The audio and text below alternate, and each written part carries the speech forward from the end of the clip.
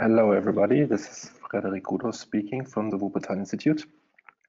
I hope you can hear me, and I will now start the webinar on innovative financing mechanisms, new business models, and public procurement for sustainable urban transport and mobility. Welcome, everybody. This is me. This webinar will be also recorded, so those people who cannot attend now, they can see this then later on YouTube. But the obvious added value of this webinar attending now here live is that we can interact a little bit and discuss some questions that may arise from the presentations we have. So we have prepared 3 presentations about those topics: innovative financing mechanisms, new business models, and public procurement in the field of sustainable urban transport and mobility. The webinar starts now. But before we engage with the topic, just some introductory slides about the Civitas Suits project. So this is a webinar of the Suits project, which is a 4-year research and innovation action funded by the European Commission. And we are also part of the Civitas family. So those cities that engage in a network for cleaner transport. And Suits has a socio-technical approach to developing capacity in small and medium-sized local authorities. So this is our target group. We provide guides and guidelines and tools, and we share best practice from larger and medium-sized authorities to meet the requirements of small and medium-sized cities in different fields. We provide different modules, which you can. You should now be able to see my slides. You can't see myself, but that will come in a few minutes as well. So again, this is the introduction to the Suits project. We are working with small and medium-sized cities on different modules. One of those is innovative financing, one of those is procurement. There are other modules, and there will be other webinars and also e-learning courses coming up. I will introduce this later. Today, the objective of this webinar is to closing the capacity gaps of in small cities, of methods in financing sustainable mobility through information and sharing knowledge. So we have provided, developed 3 presentations, one on innovative financing schemes, one on business models for new and emerging transport schemes, and then the last presentation will be about public procurement and the public procurement reform in the EU. And as already mentioned, there is also a corresponding e-learning course, which can be accessed on the New Urban Agenda campus.org platform. You see the link on the lower end of this slide. And the e-learning course will also be about those 3 topics. You can register from tomorrow. So these are the speakers of today. Alexei Lugovoy, he is Senior Transport Planner at Arcadis. Alexei will present the existing funding mechanisms and approaches to sustainable financing used for transport and mobility projects, mainly in small and medium-sized cities, as this is our target group. Then we have Jana Dulskaya, who is researcher at Euroclass Research, Innovation and Finance. Jana will provide insights to modern mobility trends and identify the most successful mobility services and their business models in the sector. And then last but not least, we have Stefan Rosiano from Integral Consulting R&D, and Stefan will introduce the new EU legislative framework for public procurement. He will also guide how to apply schemes for innovative procurement to successfully plan and implement innovative sustainable mobility measures. I also already mentioned this e-learning course. So the course will start from tomorrow. It is structured in 5 units. The first unit is quite straightforward, the welcome and introduction unit. Then we have 3 units which are supposed to be guidelines to applying innovative sustainable financing approaches, and also guidelines and learning slides to innovative procurement and to developing bankable projects in the field of mobility services, so new business models and partnerships to new transport projects. And then the last unit will be a recap and conclusions unit. And on the right-hand side of this slide, which you hopefully can see now, you can see a screenshot of the e-learning platform, newurbancampus.org/e-learning. I can show you this later as well. So this will start again tomorrow. It will be moderated by me for a time span of 6 weeks, so until 27th of July. It can be accessed at this link, which is given on this slide. And from tomorrow, you will see the units 1 to 3 online. We will put the units number 4 and 5 online later on in 2 weeks. So the idea is that all the participants, so you, as you see the webinar now, you can dive a little bit deeper into these topics. And you will also have the same learning speed. So there's a forum that you can access where you can discuss and exchange some questions and experience. So this will be available for the units 1 to 3 already by tomorrow. And then we can subsequently upload the other units 4 and 5 then in 2 weeks of time. The units 2 to 4 will be concluded by some tasks to strengthen and validate the knowledge. And we also aim to issue digital badges upon successful completion of the course. And we, the Wuppertal Institute, also plan to update the content on a regular basis to keep up with new developments. So obviously the moderation will last until 27th of June, but the e-learning course itself will stay online afterwards as a legacy of the SUITS project.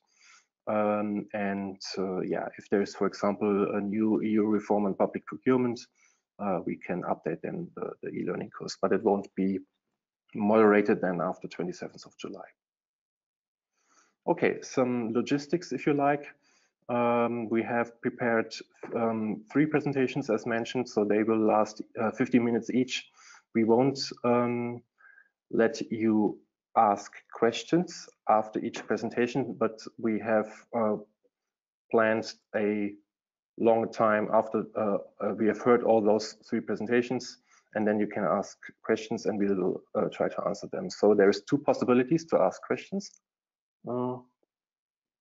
The first is to raise your hand on the tool, which should be visible, the panel, GoToWebinar panel. So you can raise your hand and then we can unmute you and you can ask a question.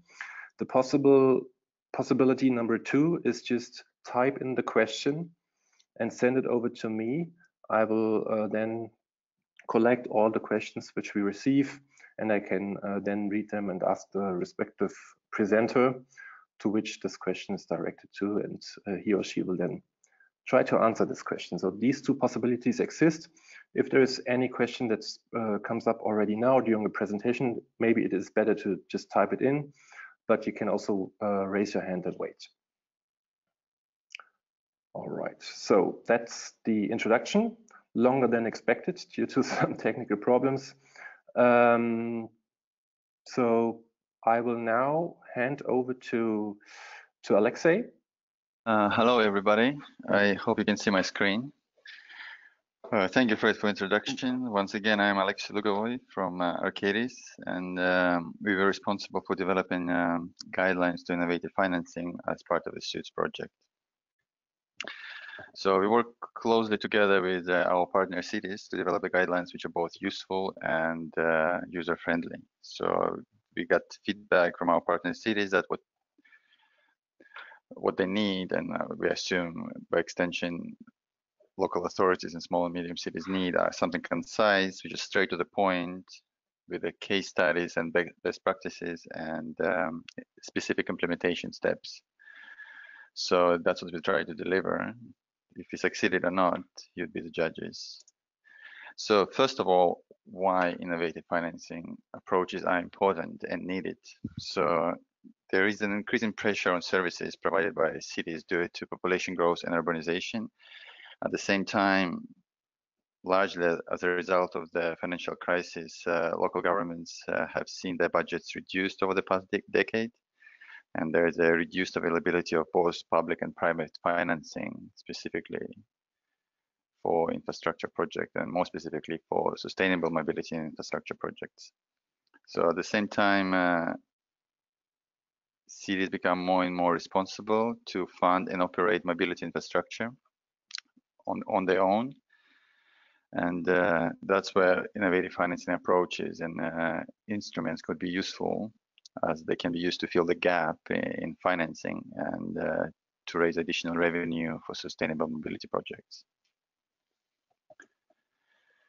So the objective of the guidelines stem from what I just said. So it is to identify and present existing and innovative financing mechanisms, and to expose any gaps in current knowledge and organizational capacity of small and medium cities, and to present these mechanisms which are scalable and transferable to sustainable mobility projects in small and medium cities.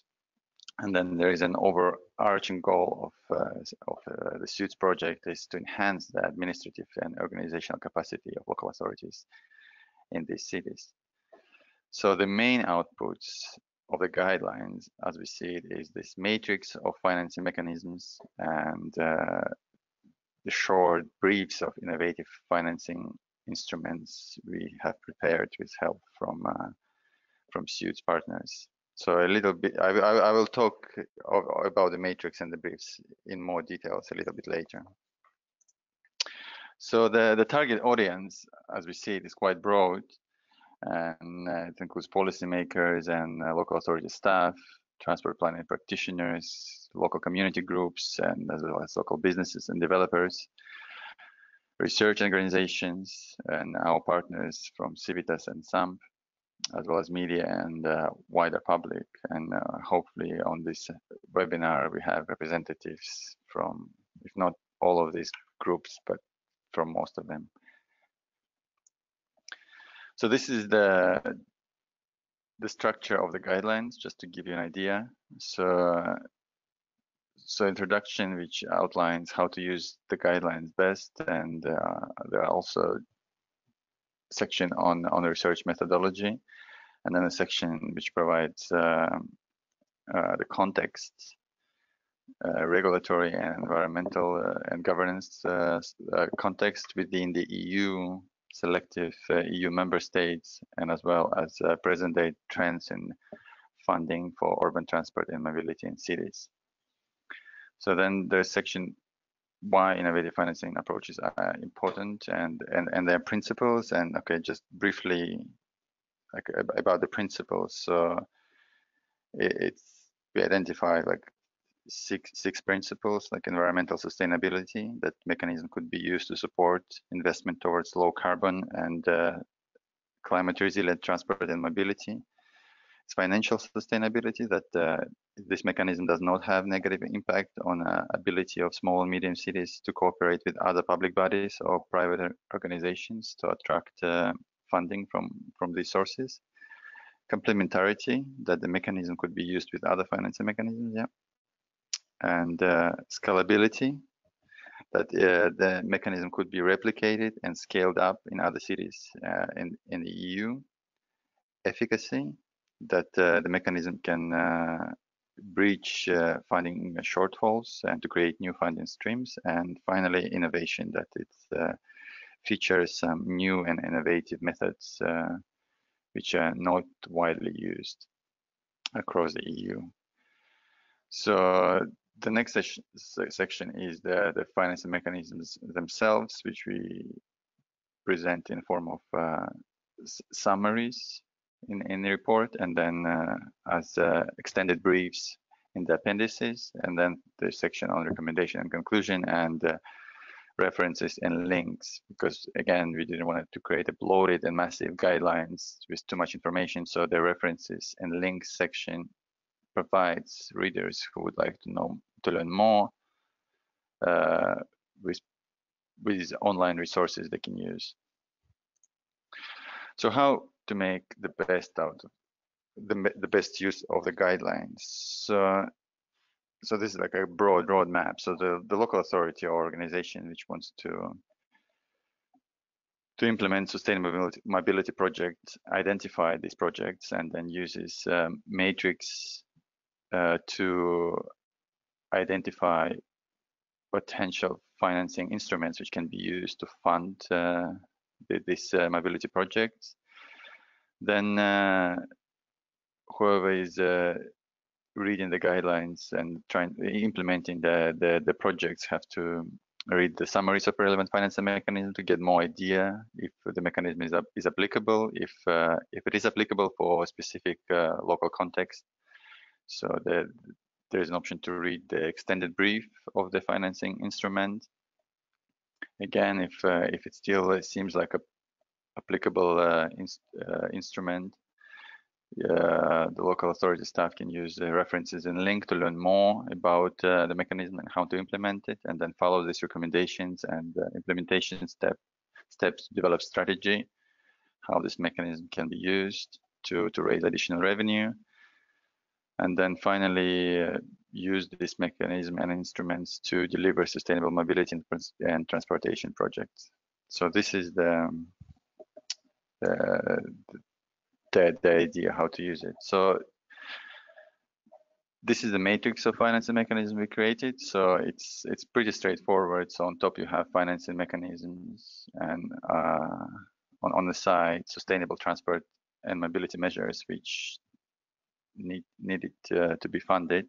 So by cross-references these two categories, you can find what financial instruments are applicable for this specific type of projects.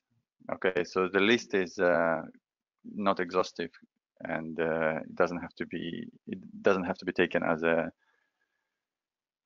written in stone. So it's just a guideline, and just to help local authorities to identify appropriate financing mechanisms and to limit potential financing mechanisms, just to narrow it down to something more specific. And then the briefs themselves, so they have, depending on the complexity of the instrument, it's between like 5 and maybe 15 pages, and have 3 distinct parts, which is like background information and description, identifying potential benefits and attractiveness on the financing mechanisms, challenges and risks, and the track record. So there are a section on case studies and best practice examples, which we thought would be useful to see how it's been done by other cities to raise revenue. And then probably the most relevant section is guidelines for implementations, how small and medium cities, local authorities can use this mechanism how can they implement it by following these steps. Again, depending on the mechanism, it can be either that some broad ideas or specific step-by-step guides how to implement it. So we identify 21 innovative financing mechanisms. So again, innovative it's a broad in a broad sense here.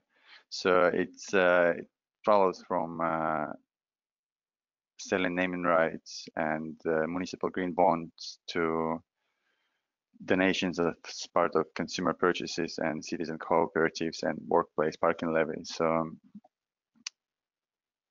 again, it's some of them are very not very, but relatively complex, such as and require expertise, sometimes outside expertise, such as municipal green bonds and emission trading. But some of them are much more straightforward and manageable, even for local authority staff themselves, such as selling advertising and encouraging civic crowdfunding. So just to give you an example, I will briefly talk about one of the financing mechanism we identified, which is a workplace parking levy. So it's it's not widely used across the EU. So it's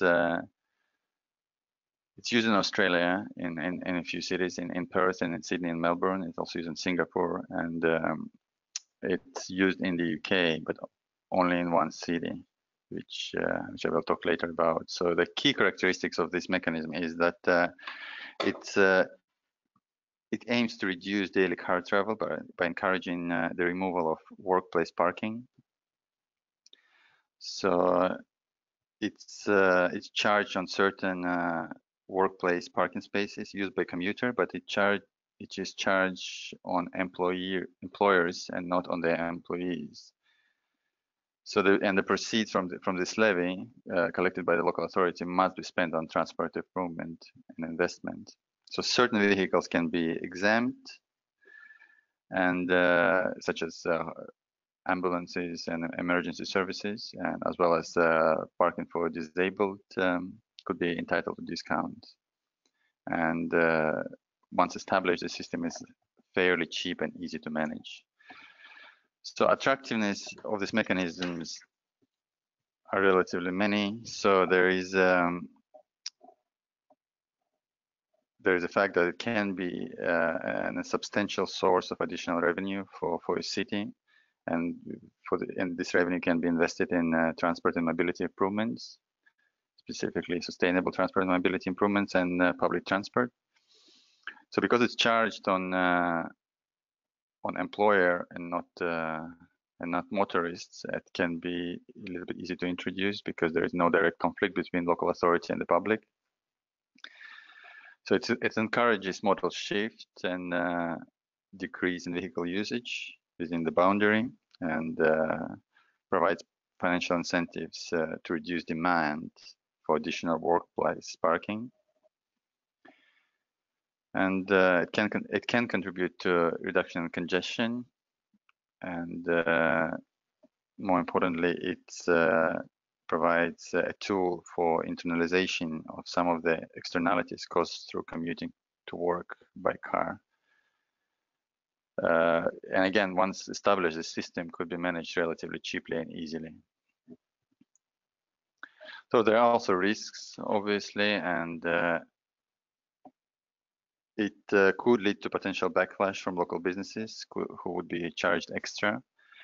And then to avoid this, they need to know what are the benefits from this extra charge. So the local authority, which will consider introducing it, would need to communicate these potential benefits for local businesses. So it could be perceived as unfair because it does not distinguish between people who travel in the peak hours, and which is a congested period, and those who do not. It also does not distinguish between people who have public transport options and those who do not. And it also can be seen as putting additional burden on low-income population. So the introduction of levy could take a long time, as you will see from the example from Nottingham, and it would require a lengthy and comprehensive consultation with local residents and businesses. It would also require the audit of all the existing workplace parking spaces, which can be a lengthy process. Finding the right balance between pricing strategy can be difficult because there need to be a balance between revenue raising incentive activity and while avoiding setting a charge which is too high and to deter employers from setting up new businesses. So this is again going down to like the businesses will be afraid that it's will add additional cost to their operation, and they can be reluctant to set up a new businesses. This is one of the major arguments against this this mechanism.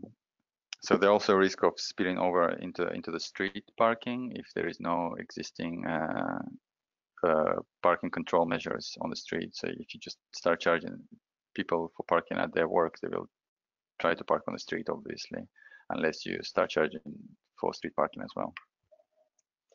So briefly, the case study of Nottingham. So I'm not going to go through this in details, but just to show you how long it took. Like, so from when the local authority started considering introduction of the workplace parking levy in 2000, and when the scheme actually began in 2012, it passed 12 years. It took 12 years to introduce the scheme, which required a lot of effort on the local authorities' part. But at the same time, the benefits from workplace parking levy in Nottingham are numerous and include 44 million pounds of revenue raised from 2012, and this revenue was used to fund tram extension and railway station upgrade and bus subsidy and green buses and business travel plans.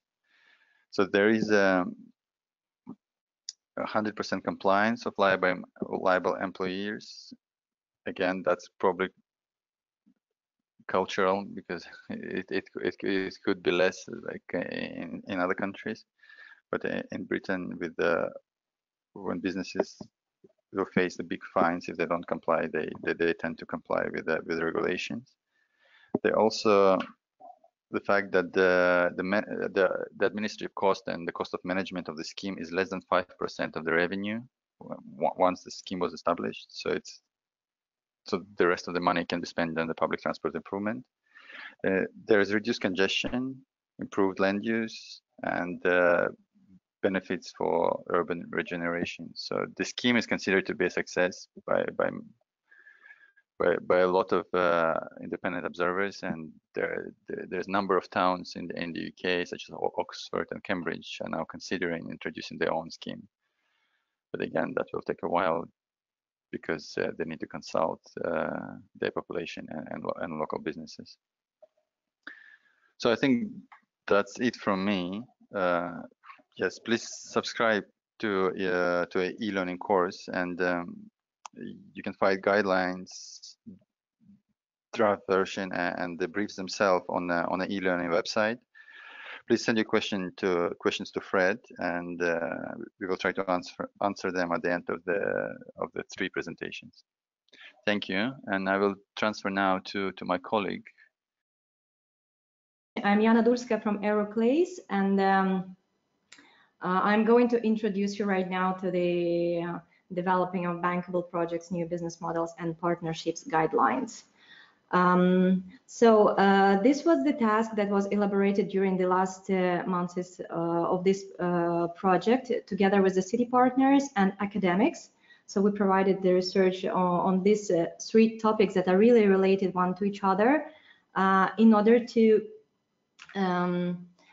transfer our knowledge to the local authorities of the small and medium cities, in order to enhance their capacity of building bankable projects and creating new business models and identifying the successful partnerships. So what are the aims of these guidelines? As I already said, we wanted to give the tool that will help the urban mobility stakeholders to identify the best urban mobility solutions for their cities, and to identify the new partnership schemes in this field, in order to prepare the bankable projects.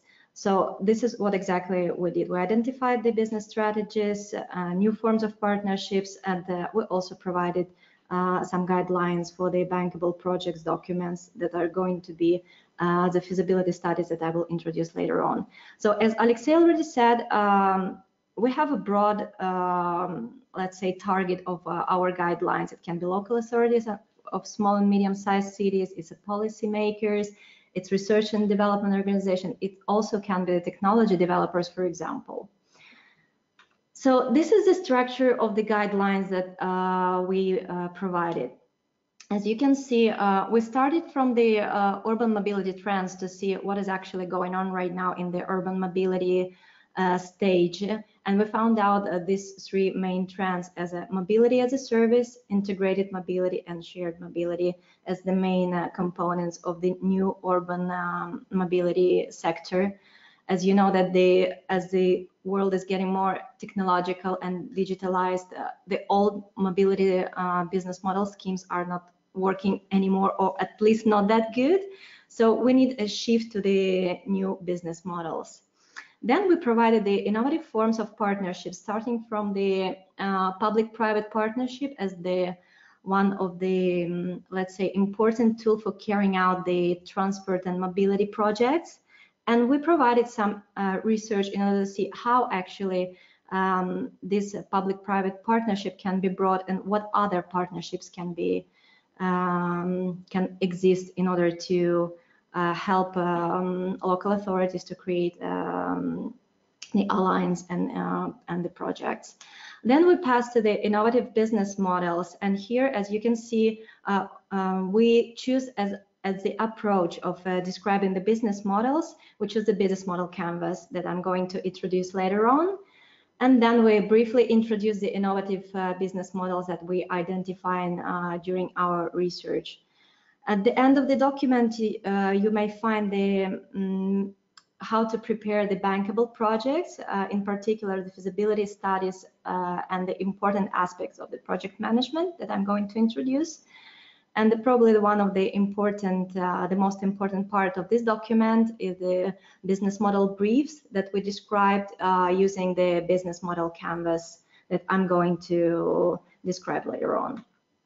So innovative forms of partnerships, we identified the IPPP, as you can see. So what is it actually about? This form of partnership where still the public and private organizations taking the main stage. However, they can also include some other types of organizations, such as civil society organizations, non-governmental organizations, or for example, the communities, which can participate in the alliance in the project. So why actually choose this other types of organizations? So what are the benefits of the innovative public-private partnership? So this kind of organization can address marketing needs and tendencies better as they can be exactly the users of this mobility situation and the services. They can also transfer the institutional knowledge to the public and private organization. They can help to create the awareness of the services to the public and private organization, and can help to elaborate some social standards and clarification schemes. So we also provided some recommendations in our guidelines. So you can see them on this screen right now. So if you want to create a successful IPP, so we suggest to choose for example, civil society organization or non-governmental organization that has a well-known reputation in the mobility or transport sector. So they are very trustworthy, and the end users are going to trust them if they're saying that the service is really good. So also they should allocate some resources, for instance, the human resources, in order to provide the work, and they can help to erase the campaign of the services, as I said already. So they should have some kind of skills in order to do that. So another type of innovative forms of partnership is research and development partnership, which actually includes, it can be public and private partnership plus research and development organization, or it can be, for example, public organization plus research and development, or private company that's using also the research and development organizational knowledge. So you can see that it can be universities, or for example, institutions or research companies that have a strong actually research and development departments, and they can help the alliance to build innovative business models. So what are the benefits in order to include actually the research and development partners in the alliance? They can help to produce the service, or to improve it, or to innovate it somehow, the operations of the service. It can also helps to allocate better the cost and risks of the resources, and research and development partners can also help to assess the market, not only from the point of view of the market needs, but also from the technological perspective. So what are the recommendations that we are giving in this case? So again, it should be a leading organization in this sector. So it's pretty reliable and have enough experience in order to actually help to develop these services. It should help a good technological and equipment level. So it's using actually the current technologies in order to provide the services. It is also very important to establish the intellectual property rights. So all the partners of the consortium of the alliance knows what are their rights for the innovation and what they can expect. So as I already said, moving to the business models, we use the business model canvas approach in order to describe our briefs that we have identified during our research. And for those who is not actually aware of this approach, the business model canvas is a useful tool in order to give the future entrepreneur or the company that wants to develop the innovative services the general idea of the business. As you can see, the business model canvas has 9 main building blocks that helps you to understand what our value proposition, like what the company is developing, what problems is solving, who are the customers that they are going to address the services, what kind of the relationship the company wants to establish with the customers, what the activities and key partners should be involved in the project in order to make the project a successful story. What kind of resources the company needs in order to develop and maintain the services or product.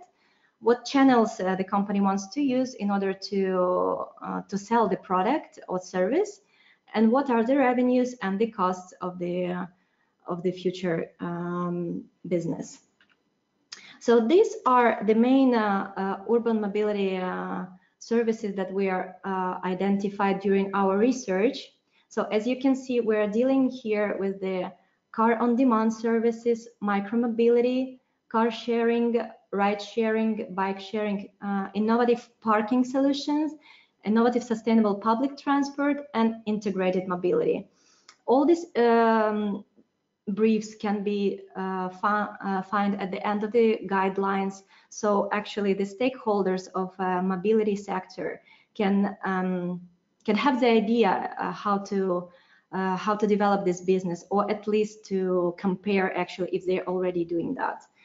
We also provided some key aspects for the implementation of these innovative services. In this case, now you can see the implementation of smart payment and e-ticketing. For example, here we give an example of the costs that the organization or actually partnership can face, such as the software development, control system, back office system, operational staff, and so on. Also, you can see who can be involved in the project as a stakeholders. For example, in this case, we have local and regional authorities, public transport operators, financing institutions, and so on, and types of investment that you can actually look for in order to finance the project. For example, the public funding, that can be private funding, public-private partnership, sponsorship and advertising, EU funding, and more of these instruments of funding you can find in the guidelines that Alexei just has presented before. So we also give some guidelines for the implementation that you can find in this table, like selection of suitable investment mechanisms, selection of software development. Local authorities should give a hand actually to project and design these services and to implement it, and so on. So the third topic that we addressed in our guidelines was how to prepare actually the bankable project. So when at the end you have your business idea, you know what exactly you want to, the company wants to produce, what kind of problems exist in the city, and what partners the company wants to involve in the project, then you can pass to this topic in order to see how this project can be seen as bankable. So this is a very important part at the end, because this is exactly what's going to give the idea to the investors if the project is viable and worth to invest in. So as you can see in this slide, we're dealing with feasibility studies, which is a document that consists of the different feasibility studies fields, as you can see. So it starts with the, some introduction, so executive summaries that give some general idea of the project. And then afterwards, one by one, you're describing different feasibility studies. As for example, we provided some guidelines here that talks about the product and service feasibility, so it describes what product or service the organization is going to provide, what technical technological feasibility is going to be addressed, like if the project is technologically can support this these services, or is the organization going to outsource the technology, or it's going to produce the services inside their the consortium. So industry and market analysis is very important, because here you will show the investor or the bank what is the market the project is addressing. Is it mature enough, or is something new? What are the competitors that existing there? The users are willing actually to pay for the services? Then there's also, for example, probably the most important one, the economic feasibility studies, that it is going to show is actually the project is viable or not, because the investor is gonna analyze this this feasibility field very carefully to see what are the benefits that the project can bring, not only from the monetary perspective, but also like from the non-monetarized one. Here the very important step is to provide the cost-benefit analysis, and the benefits should overcome the costs, of course, in order to be viable. So also the financial feasibility analysis is important in order to give the whole, let's say, image of the request, like the amount request for the project. If there are other investors already involved or gonna be involved, what is the payback period? What is the exit strategy for the investor? What's the investment terms and expectations? So this is going to be described in the financial feasibility field. And you can see that there are some other feasibilities that described over here, like operational one, the organizational that is talking about the team actually that is going to work on the project and their skills. The intellectual property, as I already mentioned, is also very important to address from the beginning. The legal feasibility study that shows that actually the project is not going to be in conflict with the legal system of your country, city, or region. The risk analysis is also should be done in order to provide like all the risk that the project can face in the future. It can be some business risks or political risks and so on. Schedule feasibility is also important, so you can show actually to the investor how the whole project is going to be developed and what is the schedule for that. And the non-financial impacts also can be provided in order to see what actually benefits the projects can bring to the city. Some, for example, some social impact, or some let's say something non-financial. We also provided some suggestions, like of course you can add some other sections if you want. So the document should be reader friendly, and there is no really restriction, but it shouldn't be like really long, so from 10 to 20 pages, and it should be prepared pretty well in order to really obtain the finances. So the document that we provided, the guidelines, actually concludes with some recommendations that we bring to each 3 topics in order to done it successfully. For example, you can see from the new forms of partnerships, it is very important to have the integrated approach of financial, technical, and business planning, for example, and to have a good management system through the project agreements. In the innovative business models, as you can see, we suggest to monitor the constant monitoring of the market tendencies and technological innovation in order to be all the time, let's say, informed what is going on in the urban mobility sector. And of course, the top-down approach is very important, that the management should support and provide the resources. That actually what we find out during the project and talking with the city partners of our project, that many times we were said that actually local authorities lacking the human resources in order to develop the new services or projects. And of course, for the bankable projects, we're suggesting to, again, they allocate the human resources in order to develop the documents and to be sure that all the feasibility studies are included. So as I already said, we have created the briefs of the innovative urban services, urban mobility services, and right now you can see on the screen the example of the brief that they're talking about, the e-ticketing and smart payment. So in this brief, we are giving the definition, what is actually the service is about. Like you can see, it's the technologies that provide the integration of services that permit the traveler to pay by means of apps, smart cards, smart wallets, and so on. And we give some main concept of the services, like for example, post-payment process and pay-as-you-go, that helps to provide the calculation and estimate the price. This is the internet-enabled technology, and so on. So you can also see the benefits for the stakeholders in order to implement the e-ticketing system. That we provided the example, for example, for the public transport operators, it can be, it can help to reduce the administrative costs. It can help to control or to reduce the frauds and the fare evasion, as we're talking about the digitalized ways of payment.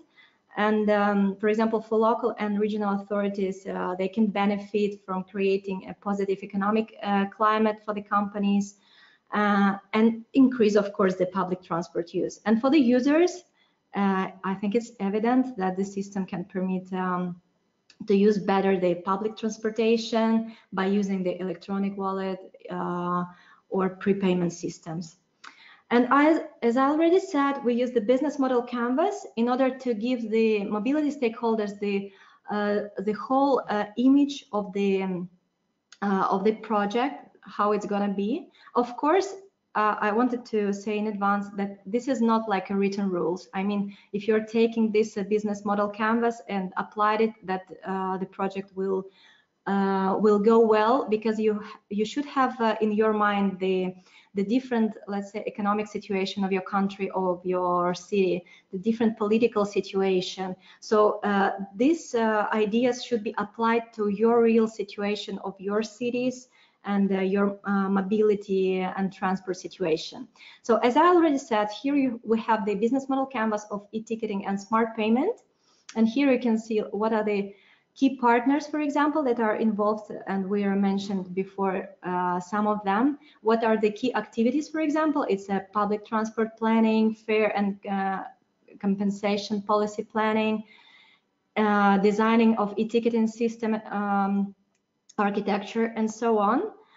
We also have some, who are the customers, for example, of these services? It's public transport users, it's occasional users, for example, subscription-based users, companies paying for their employees, and so on.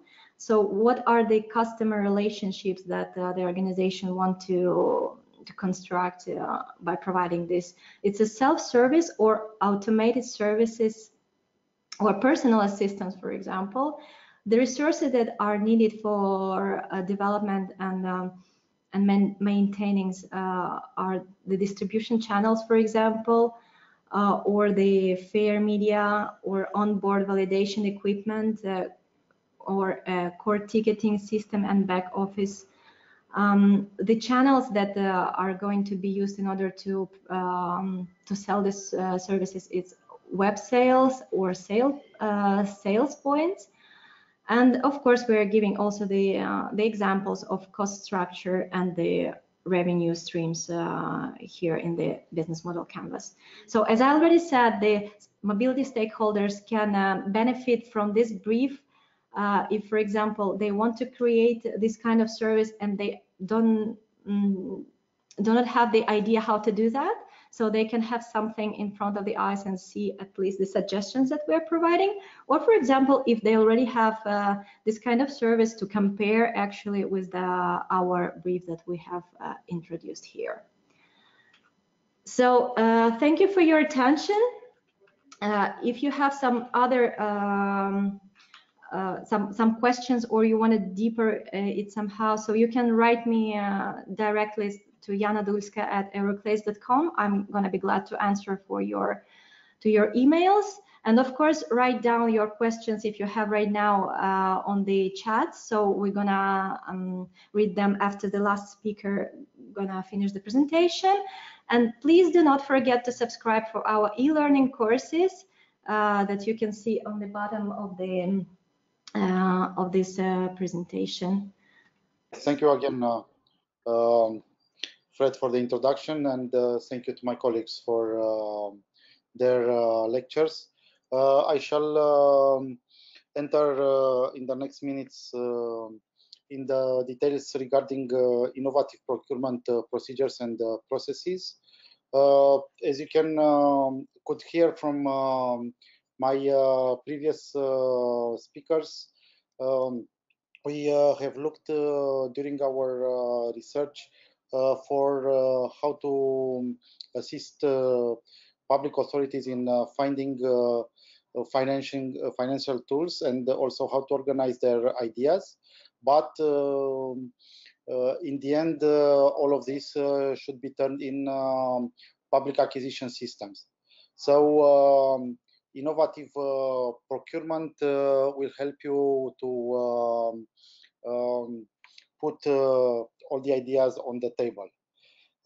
In my brief presentation, based on the guideline that we have developed during the past months, I shall pass through a short definition of what we understand by innovative procurement, a short presentation of our guidelines, why we started this research, and then the goals regarding modernization of public administration and services, and we shall touch some details that came up from our research. And nonetheless, of course, some conclusions that we have reached up to this moment. So when we talk about innovative procurement, we should not think about ways to skip the law, but by the contrary, we are looking to ideas where the public reform of public procurement that was started in Europe a few years ago and put in law in 2014 should come in effect and provide efficiency to the community. We should consider innovative solutions to help us reach the best services for the money.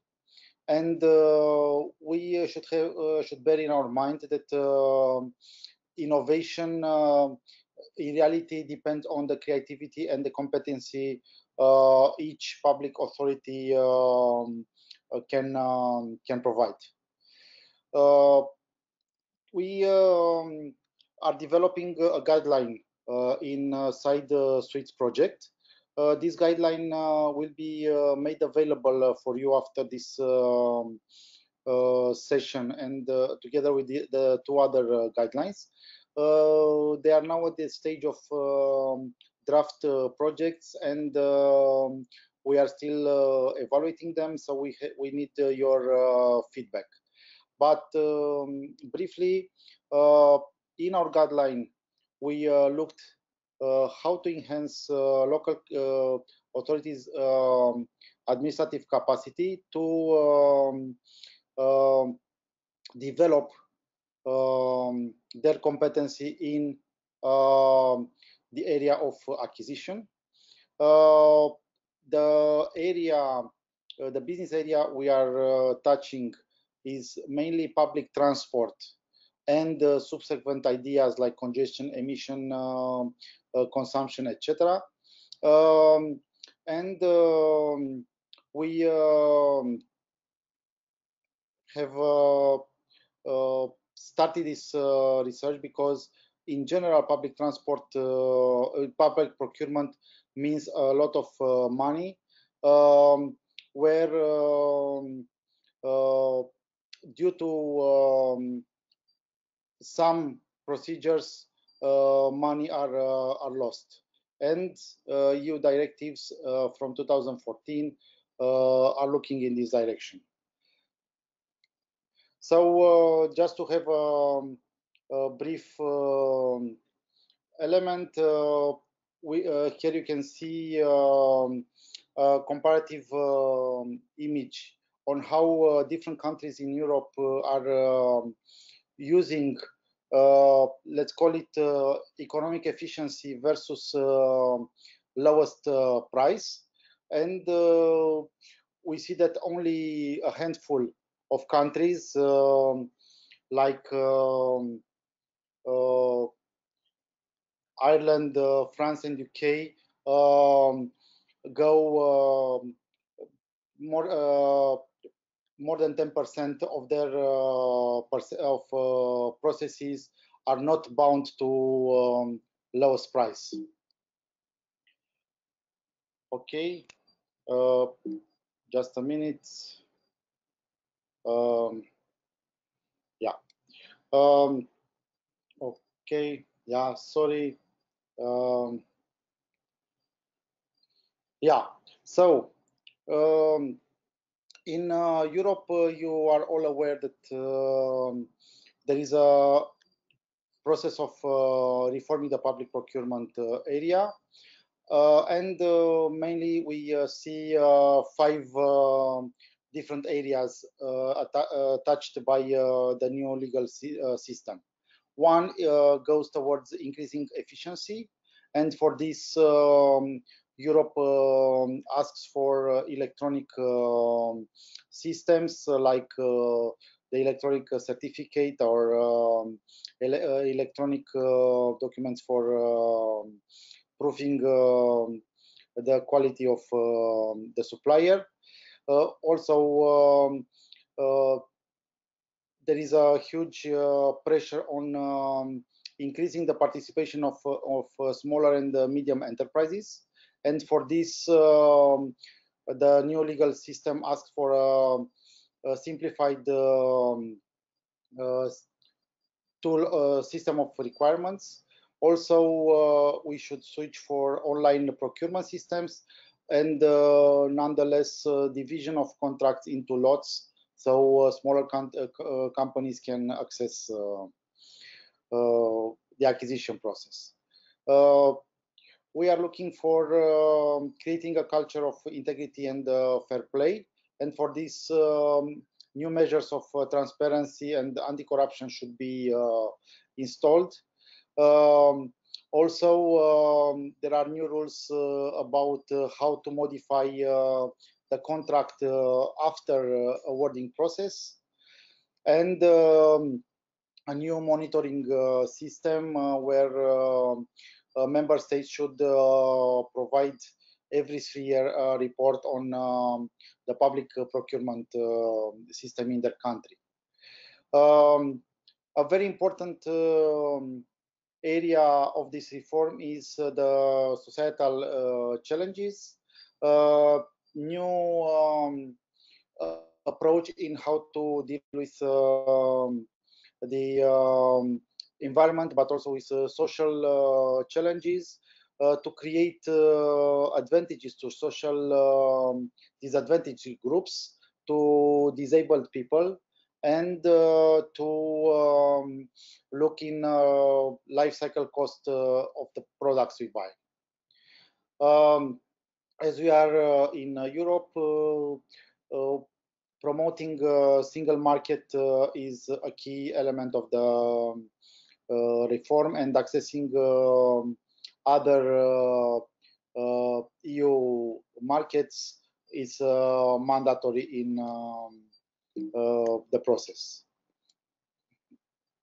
So when we talk about modernization of public administrations, we should consider simplified regulations to provide more competitive procedures in negotiation.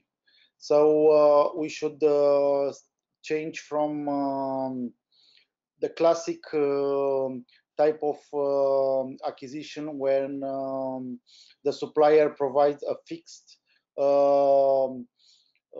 proposal to something more complex and also open to negotiation and updating the initial documents. This is applied mainly to innovative partnerships. So a negotiation of the goals can bring new ideas in the acquisition. And the cities and other local authorities should look in innovation partnerships and public procurement of innovative solutions. Again, authorities should enhance the competition through new rules about concession. This will provide the suppliers possibility to return their investment in longer-term projects.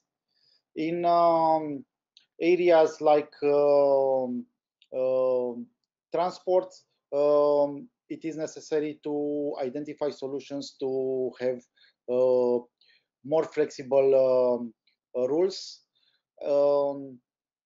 because as we are talking here about complex systems, it is sometimes difficult to foresee from the beginning all aspects or technical requirements that the supplier can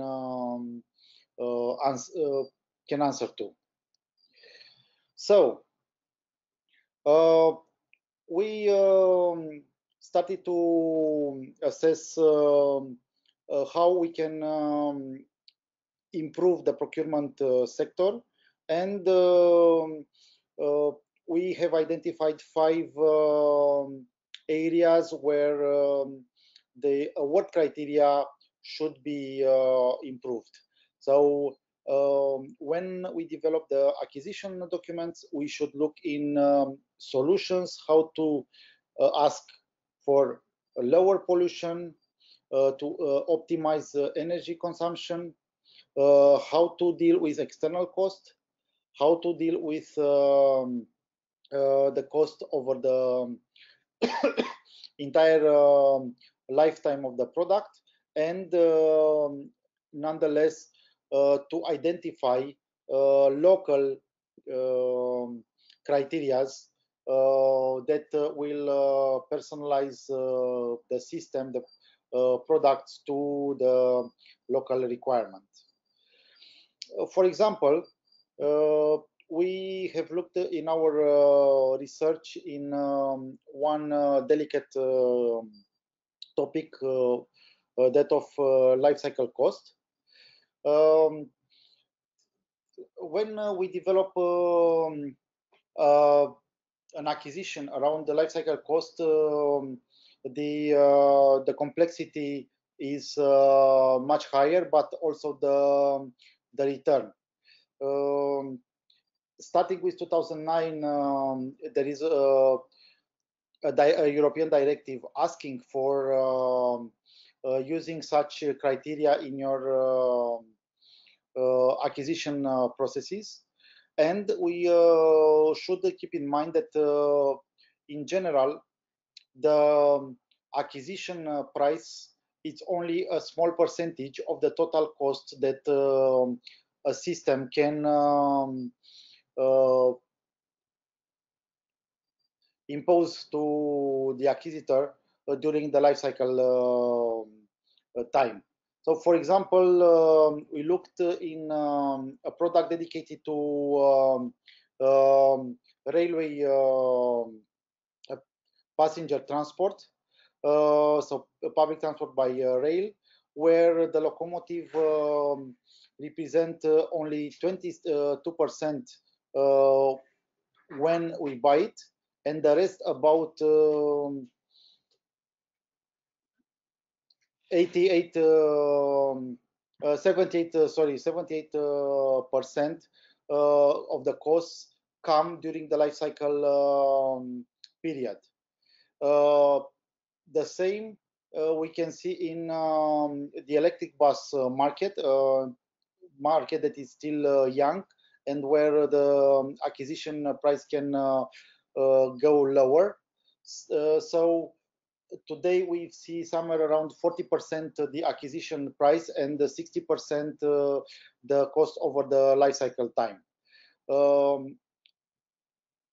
What we can understand from here is that the moment we look in the cost over the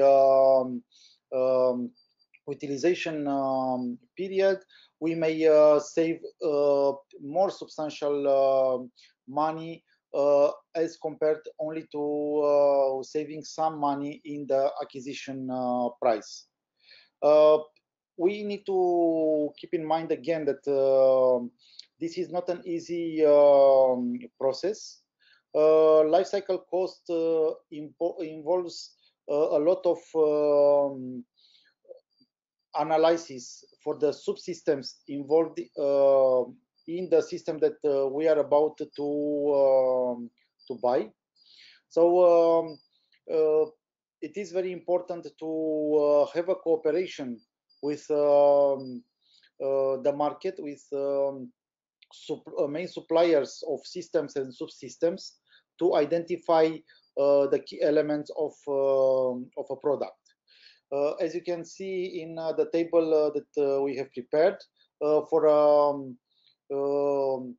diesel train for suburban services, we have maybe more than 20 different indicators that we should evaluate. But the moment we do this calculation, the savings over 10-20 years can be again substantial. Another area where we can improve our procurement system is looking in the external costs of the transport. So we have to remember that transport activities have a substantial impact over environment, not only by chemical pollution, but also by land use, by accidents, and congestion or delays that we can see. So some of the evaluations say that more than 500 billion euro are lost every year due to this overall transport costs in Europe and European economic space. And out of this, 460 billion euros, so more than 90% of these external costs, are lost through road transport services. For example, when we look in the situation of some cities from Europe, we see how these external costs can help the city.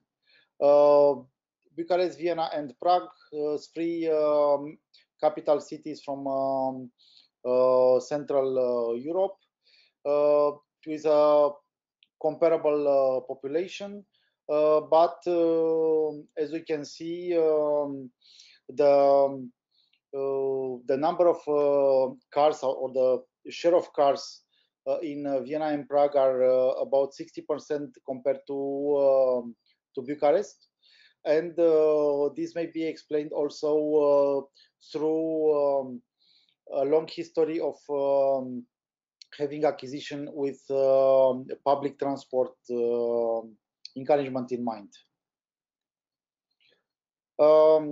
So when we talk about procedures, we may select from the 6 major types of procedure, from open procedure to negotiation without prior notice. The point is every type of procurement procedures give to the public authority an opportunity to improve the documents they have presented in their official acquisition process, and to be closer to their goals in reaching innovation in public transport in our case, or in mobility in general.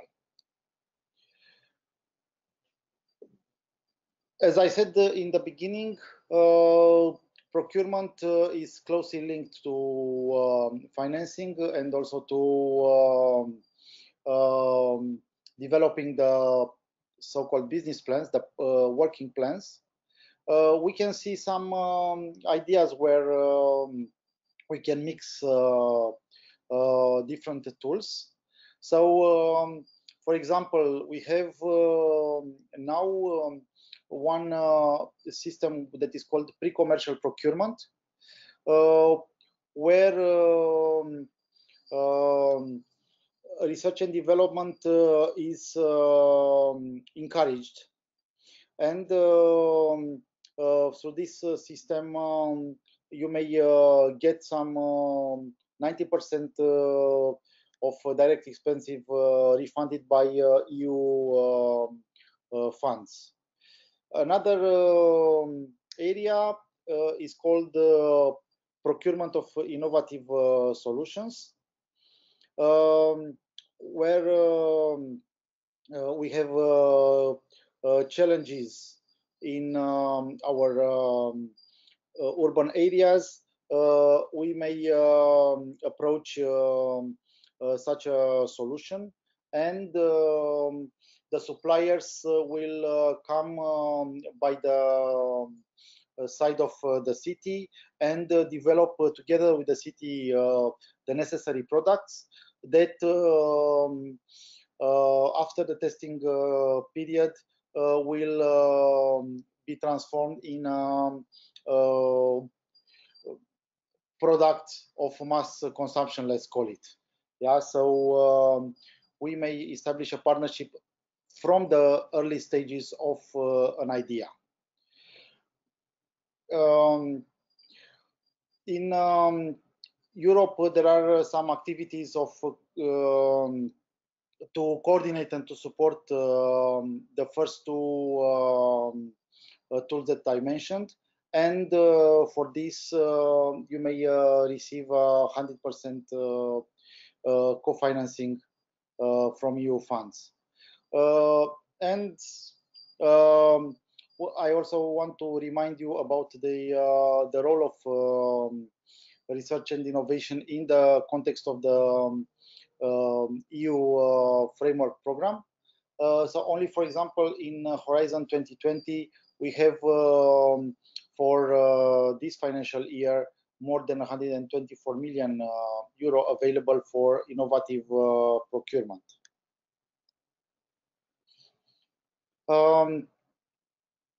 Based on our research and through our guideline, we are looking in how to help local authorities to develop their capacity, administrative capacity in this field. We need to take in consideration that procurement area requires expertise. So the professionals in procurement departments need to be trained, and they should have access to a new interpretation of the laws and of the practice in the area. Stefan, can we hurry up a little bit because we're already yes, running out of time? Okay, I'm not touching more this because you'll be able to read the point. I'm already coming to conclusions. So innovating in public procurement is very important and should be done through adequate selection and training of the staff. We need to apply the reform in a creative way, and we hope that the ideas in the guidelines will help you to do this. What you've heard up to now, as Fred mentioned in the beginning of our training session, are part of a research program that will span up to 2020. We are developing these 3 guidelines that will be integrated in an electronic tool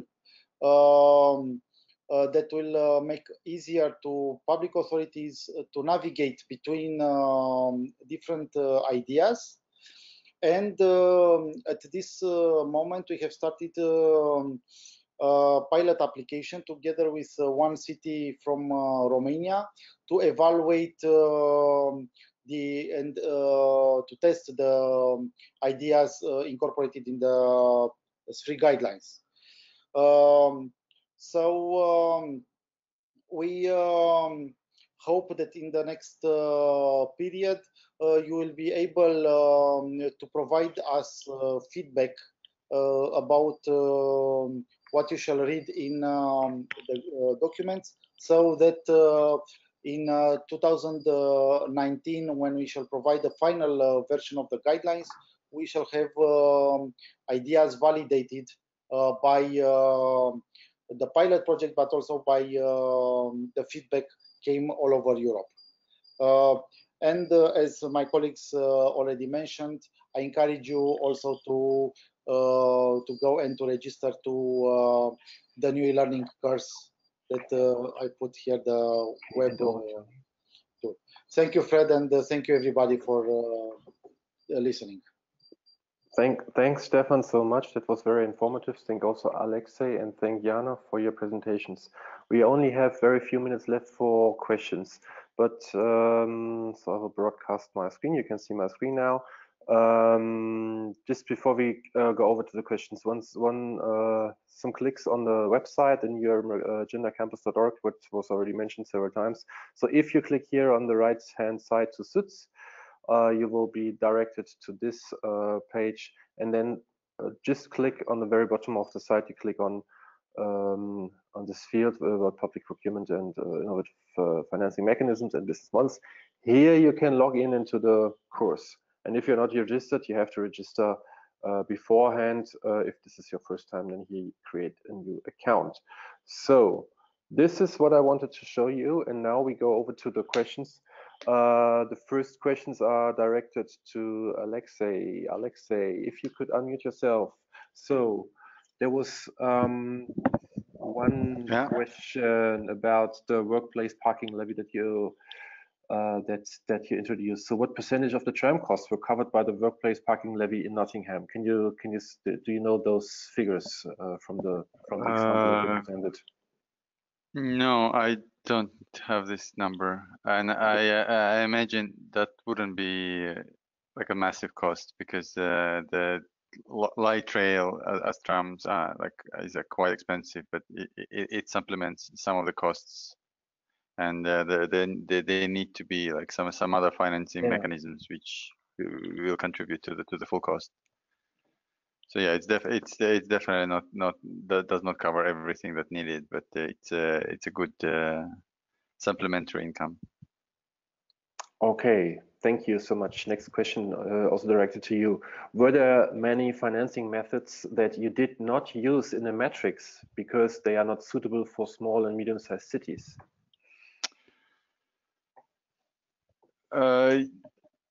Not really. There's some of the mechanisms which are better suited for larger cities, like for example, like community infrastructure levy, which is widely used in the UK when the developers pay like a certain levy per, for example, per square meter of the development, and then this money are used for funding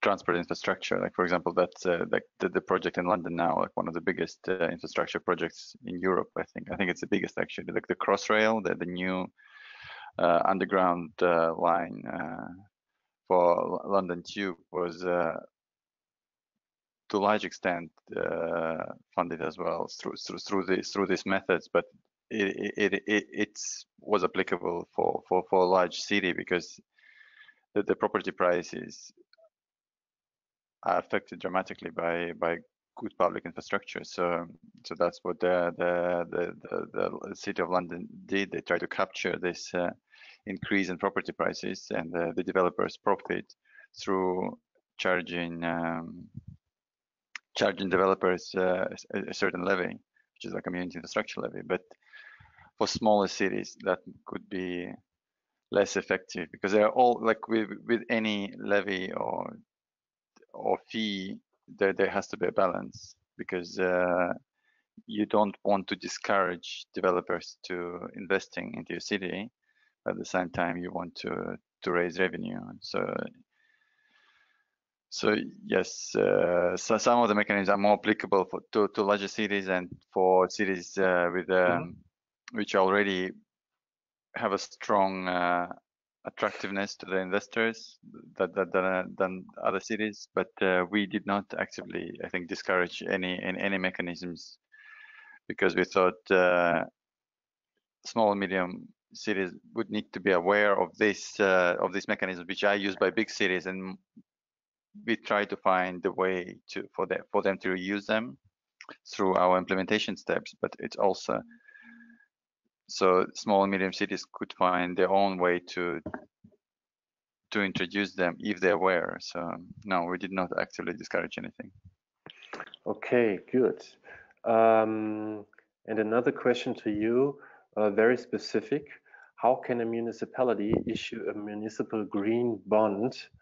The municipality, not the municipality, the investor must have incentives in order to invest. How to solve this problem? Is this something that you can easily answer? I'm glad you asked, but I think I will refer you to the municipal green bond brief and the e-learning course, because I think it would be better rather than me like trying to get into the details of this. I think that's exactly why we created the e-learning course and created the brief. So whoever asked it, I encourage to read the briefs first, and then if you have any other questions, just contact me directly or through Fred, and we'll give more examples or direction. Yeah, fantastic. That is the fantastic hint for me also to point to the fact that those briefs are uploaded, all of those briefs are uploaded on the e-learning platform for the financing mechanisms as well as for the business models. And as regards this green bonds, we also have a video which you can see if you're registered to the e-learning course. Thanks, Alexei. Again, this is, yeah, I think that was what I mentioned exactly. And then about the public procurement, we also have, for example, the Excel sheet that Stefan presented during his presentation. We are currently working on a little exercise that tries to that we try to build, like to show how many different life cycle costs one could incorporate as a criterion, and how that would change then the calculation for the municipality to procure the best for the best bid, to take the best bid. Anyway, I will hand over now to the questions to Jana. So one question, Jana, we had was whether technology is a part of integrated mobility, of the integrated mobility section. So apps for integrating public transport and shared mobility, for planning, for ticket purchase. Is that part of your guideline and part of also of your brief? You are muted. Please unmute yourself. Yeah, you're right. So as I said, the technology is a part of integrated mobility, and it is written also in the guideline briefly when we are giving the introduction of these services. So yeah, it can be also used. I just provided some small, let's say, example of this brief because it's a bit larger of that. And for example, for smart ticketing and smart payment, we provided different models, because it's not only about the public transport, for example, but also, as you said, it's about shared mobility. So here we're talking of such modes as a pay-as-you-go or prepaid smart cards. So it's different kind of technologies that also are mentioned in our guidelines. Good, thank you so much. I don't see any hand raised by now, so we still have some time. So if you want to raise your hand, don't hesitate. But I switch over to Stefan. There was one question about your slide on what was it? About the kilometers used by private transport in Bucharest as compared to Vienna and Prague. And the question is how that has a relationship with public procurement. You stopped in your presentation a little bit and then switched over to the next slide, but it was very interesting how this looks in a procurement process. That was an example when, so for example, Bucharest, we consider, even if I'm Romanian, so Bucharest is a Romanian capital. For the moment, is not the best example in how to incorporate external costs in public procurement in mobility area. So when we are developing our projects and run the procurement processes, we need to incorporate some awarding criteria that will encourage public transport modes or soft mobility transport modes to shift from more aggressive solutions like the private car to the others where the external costs are lower. Yeah, so when this is we may say this is also linked to the life cycle cost. So we need to see how we incorporate certain criterias over the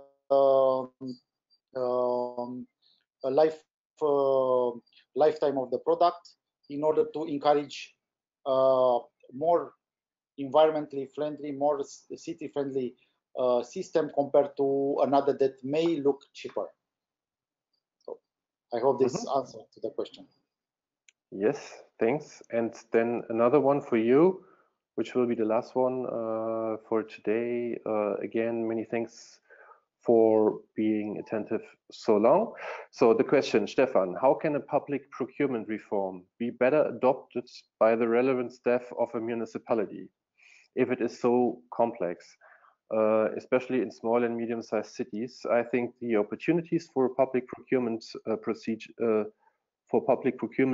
I'm now reading are lower than in larger cities. I think these procedures must be checked by expertise staff. The criteria must be clear and there must be hierarchy among them. For instance, SSC criteria can be used easily or something complex. So the question is mainly,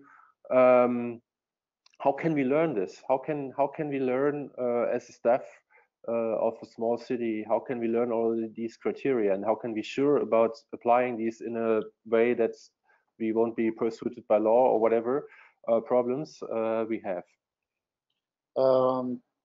Okay, yeah, this is a key question that we see it also every day here in Romania, so I am not surprised about it. About the question.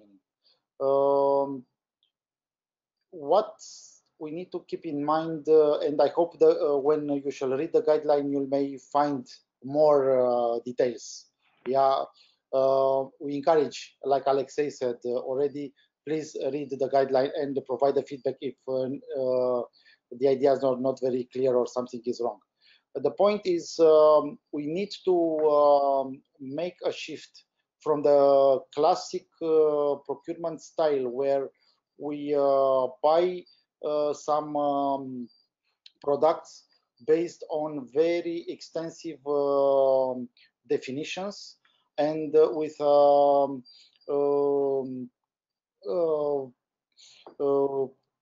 important criteria being the price, but rather to identify, and this is linked to what Jana has presented, so to the projects, we need to develop our ideas to identify our goals, and these goals and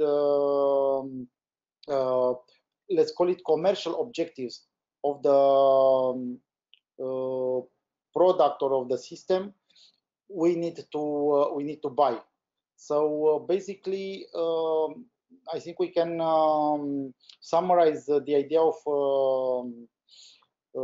innovative procurement is shifting from acquisition of a product that may be very well defined but not suitable to our needs, to identify the needs and to buy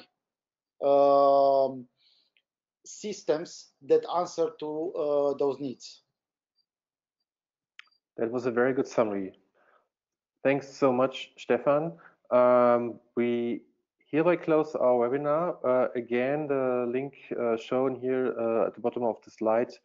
So if you want to dive a little bit deeper into those topics that we discussed now, please go to neuragendacampus.org, register yourself and take actively part to the forum and the e-learning course. You also see the emails here listed from myself and also the three presenters. So if you have any further leading questions, yeah, feel encouraged to ping us an email, and let's stay in touch for the rest of the Suits project. Thank you so much. Enjoy the rest of the afternoon, and yeah, speak soon. Bye-bye. Thank you. Bye.